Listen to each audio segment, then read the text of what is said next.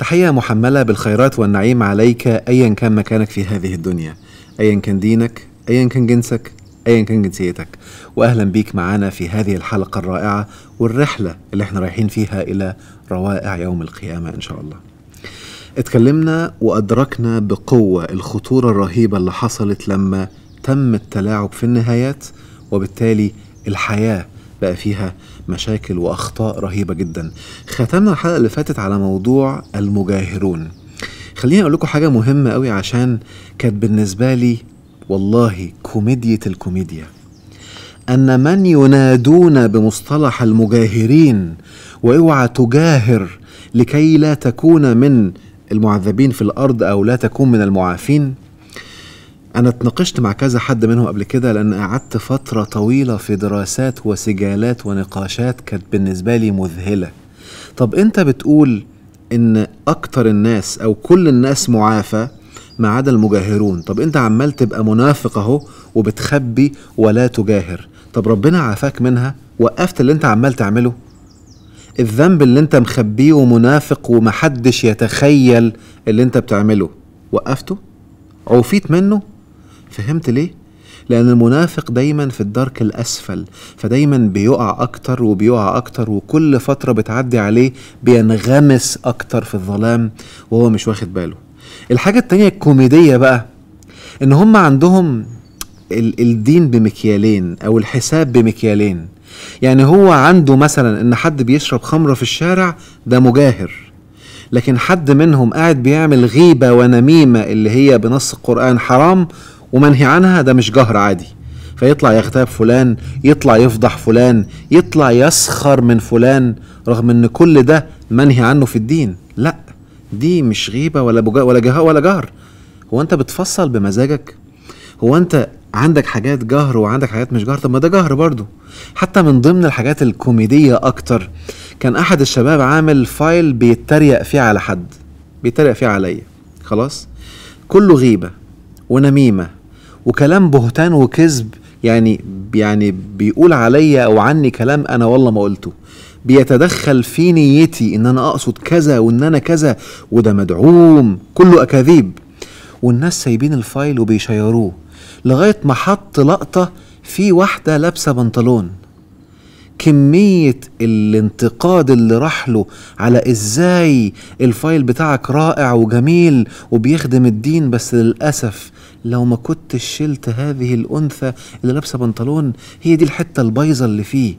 الفايل كله أكاذيب وكله غيبة ونميمة، الحاجات اللي بتخليك في أسفل سافلين، بس ما خدش باله لأن عقله بقى متبرمج على حاجات معينة جاية بالموروث، ما بقاش بيعرف المعايير الإلهية، بقى عايش بمعايير مجتمعية، ما يعرفش الفرق أصلا ما بين السيئات والذنوب. صحيح، لأن السيئات والذنوب في الموروث الاتنين واحد، ولكني دايما بقولها وقلتها كتير وناس اتصدموا لما سمعوها.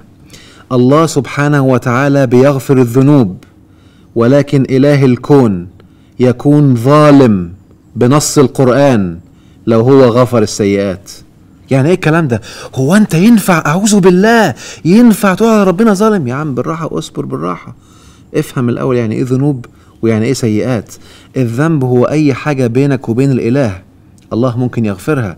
اقعد مع نفسك استغفر، هيغفر لك. لو انت عملت علاقة جنسية مع واحدة استغفر، هيغفر لك. لو انت سكرت وشربت خمر هيغفر لك. لو انت عملت النواهي للإله قالها لك بينك وبينه هيغفر لك، لأن حاجة بتاعته، فممكن يغفر إن شاء غفر وإن لم يشاء لم يغفر. لكن السيئات هو اللي بينك وبين البشر، قل لي بالله عليك يغفرها ازاي؟ ينفع اجي اضربك وعورك واخد موبايلك واروح البيت استغفر؟ ركبها لي كده، ما تقول لي. عشان كده مهم تكون واعي ان السيئات دي سواء عاملها بوعي او من غير وعي، بقصد او من غير قصد، لازم تعمل قصادها حسنة عشان دي تشيل دي. ثانية واحدة كده. عشان كده لما واحد يكون بيعمل اخطاء كتير وسيئات مع اخرين، تلاقي حياته جحيم وهو مش واخد باله وهو فاكر نفسه بيستغفر كل يوم. للأسف. طب انت قلت يعني ايه ربنا يبقى ظالم لو عملش كده؟ يا اخي ربنا سبحانه وتعالى بنفسه قال في القرآن: وما كان ربك ليهلك القرى بظلم وأهلها مصلحون. يعني يبقى ظلم لو أهلكهم وهم مصلحون، ويبقى ظلم. شوف ربنا بيتكلم ده ظلم، اهو بيتكلم عنها ظلم عادي اهو، لأن ربنا بيحكم بالحق. وصلت؟ عشان كده اللي بيفكر صح وبيتأمل التراث الرائع الحقيقي، هتلاقي كان الرسول صلى الله عليه وسلم قبل ما يروح يحج كان بيجيب الناس: هل في حد أذيته؟ هل في حد عملت فيه حاجة؟ هل في حد خدت منه حاجة؟ لأن ده لا يغفر. حقوق الناس لا تغفر، حقوق الناس هتفضل معاك لغاية يوم القيامة، هتتاخد. فهمت؟ فلازم تكون مركز وواعي للفرق ما بين الذنوب والسيئات، عشان ده مفهوم خطير جدا ومهم جدا جدا. ومهم تبقى واعي ان يوم القيامة زي ما قلنا بداية درجة جنة الآخرة هي من آخر درجة انت دخلتها في الدنيا. فانت لازم تسرع، لازم تكون مركز ان انا اسابق في السباق للجنة. السباق للجنة تصدق ده في أوامر في القرآن بتقول وسابقوا، وأوامر تانية وسارعوا. هو احنا مش هنخش في يوم واحد؟ هو لو الجنة ليها يوم واحد وبعد الحساب كل اللي هيخش الجنة هيخشوا مع بعض، سابقوا ازاي؟ سارعوا ازاي؟ يعني اللي هيسرع وهيبدأ يعمل اللي عليه هيبدأ يدخل الآن حرفيا الجنة على الأرض قبل ما يدخلها في الآخرة، وهيبدأ يتدرج لأعلى والأعلى لغاية ما يدخل جنة الآخرة إن شاء الله. عشان كده أنا بأكد وبقول دايما إن في ناس هيبقوا في الجنة وهيعيشوا في الجنة هنا، وهتبدأ مراحل الحياة تعيش معاهم وتكتر معاهم وتحصل معاهم وهم في الجنة. فكل الأحداث وكل الحياة وكل المواقف اللي بتحصل وكل القوارع اللي بتحصل، جمع قارعة زي كورونا مثلا معايا، عشان كده هي واقعة وقارعة خافضة رافعة. وبالتالي في ناس خفضت بهم الأرض وفي ناس اترفعوا في السماء في هذه الواقعة. فلما انت تكون في الجنة كل هذه الأشياء هتعدي عليها وانت في الجنة، فهتبقى في استفادة وفي روعة وفي تطور. وفي ناس للأسف الشديد هو أصلا في النار، ده حتى أحداث الحياة العادية بيعدي عليها من النار، بيعيش نار. أولاده اللي هم رزق عاملين له نار، شغله اللي هو رزق عامل له نار، جماله اللي هو رزق عامل له نار، لأنه أصلا في جحيم. وبالتالي بيمر في الأيام العادية بجحيم، فما بالك بقى باليوم الآخر هيبقى جحيم الجحيم الجحيم، لأنه أصلا في تراك الجحيم وهو مش منتبه. عايز أقولك إن أنا قعدت لي فترة طويلة أدرس القوانين دي وأتتبع، لأن أنا شغلي سيكولوجي، أنا بحب علم النفس أوي وبحب أبحث وراء الأمور دي حصلت ليه وإزاي كده. طب السلوك اللي طلع دي إيه الفكرة اللي وراه؟ إيه القناعة أو الاعتقاد اللي في العقل اللي خرج السلوكيات دي؟ عشان كده أنا اعتذرت قبل كده وبعتذر لك تاني. عارف ان ممكن اكون بقول كلام عكس اللي انت تربيت عليه، وعارف ان انت ممكن تكون بعض الحاجات اتصدمت فيها او بعض الحاجات حسيت انها بتنور لك حاجات. انا بعمل ده لمصلحتك، ده واجبي. واجبك دلوقتي انك تبدأ تتبين وتمشي على الطريق. خلص بس معانا الحلقات وابدأ بعد كده فكر وحط خطة عشان حياتك، عشان زي ما قلت لك انت قبل البرنامج كنت حاجة وبعد البرنامج ده مش هينفع تبقى نفس الشخص. فركز كويس قوي عشان تكون واعي بقوة. وفكر معايا في السؤال ده. تخيل واحد في طيارة، ويعمل اللي سافر في الطيران عارف الكلام ده حصل كتير، حصل معايا وحصل مع زوجتي وحصل مع ناس كتير، ان هو يبقى في الطيارة وبعدين يحصل مطب عنيف، يحصل اهتزاز بقوة او يبان ان في اختلال في الطيارة. ايه اللي بيحصل ساعتها؟ اللي جرب الموقف ده هتلاقي اللي بيصرخ واللي بيصوت واللي مصدوم واللي عمال يقول الفاظ كلام كلام كلام كلام كلام. ايه ده؟ هو ده الايمان؟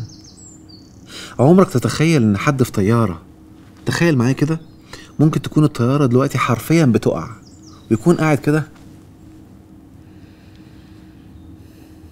قمة الهدوء، قمة الاطمئنان، قمة الأمان، مستمتع وشغوف. شكلها كده المرحلة الأولى بتاعت الدنيا بتخلص وأنا داخل على المرحلة الرائعة اللي جاية. أنت متخيل إن هو ده الإيمان الحقيقي؟ لأن للأسف وأنا عمال أبحث وأشوف عند الناس كده اكتشفت إن حتى مصطلح الإيمان ملعوب فيه للأسف.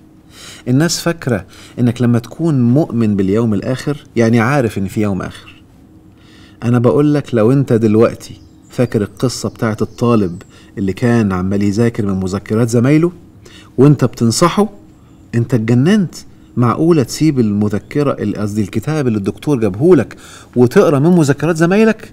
أيوة، أنت كده مؤمن باليوم قصدي بالامتحان، مؤمن مش عارف إن في امتحان.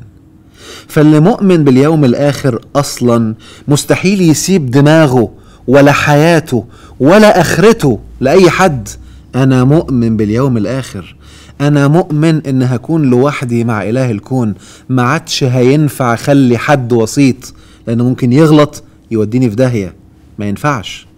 فهمت قصدي؟ عشان كده كلمة إيمان قالوها زمان في التعريفات الحقيقية هو ما وقر في القلب وصدقه العمل. تعال بقى اشرحها لك من منظور علم النفس. الإيمان هو اللي متسجل جوه في اللاواعي وبالتالي بيطلع منك لا إرادي في حالات فقدان الوعي. يعني إيه الكلام ده؟ يعني اللي متسجل عندك في اللاواعي ده محفور، فأنت طول ما أنت مركز أنت محافظ على الشكل الجميل، محافظ على البرستيج بتاعك، محافظ أن أنت متوازن، محافظ عليها لأنك مركز. لكن عند لحظات الرعب أو الفزع أو حالات الغيبوبة العقلية اللاواعي اللي بيقود. فلما اللاواعي اللي بيقود بيبان الإيمان الحقيقي. إيه اللي متسجل جوه؟ مرة كنت في محاضرة فبقول للشباب، مش عارف كان حاضر تقريبا 2000-3000 واحد، بقول لهم مين فيكم بيحب ربنا؟ كله رفع ايديه. قمت قايل لهم طب خليكم رافعين، اللي عايز يموت دلوقتي يفضل رافع ايده. كله نازل ايديه. طب اللي خايف من الموت يرفع ايده، نصه رفع ايديه. ثانية واحدة كده، هو انت ازاي بتحب ربنا وعارف دلوقتي انك هتروح له وهتقابله يا مؤمن ومرعوب تقابله وخايف تقابله؟ عشان في أكاذيب نسبت، أكاذيب اتحطت للأسف خلتني أقولها بقوة دلوقتي بجملة التخبيطات اللي بخبطها من أول الحلقات، إن معظم الناس لا يعبدوا الإله الحق وإنما يعبدوا صنم اتحط في عقلهم وتسمى الله. والصنم ده الله أعلم اتحط لك ازاي، ولا ايه المعلومات اللي حواليه، ولا شكله عامل ازاي، ولكني أقسم أنه مختلف من شخص لآخر بحسب البيئة والبناء المعرفي والمعلومات الدينية اللي أخدها. اتشكل صنم جوه، ممكن يبقى صنم شديد، صنم قاسي، صنم واقف لك على الوحدة، صنم تترعب منه لا يمكن تأمن له. المهم انك كنت حاطط له اسم الله، وبالتالي هذا ليس هو الإله الحقيقي. طالما انت لازلت مرعوب ومخضوض اعرف ان عندك خلل وفي حاجة غلط، وأراك الحلقة الجاية إن شاء الله.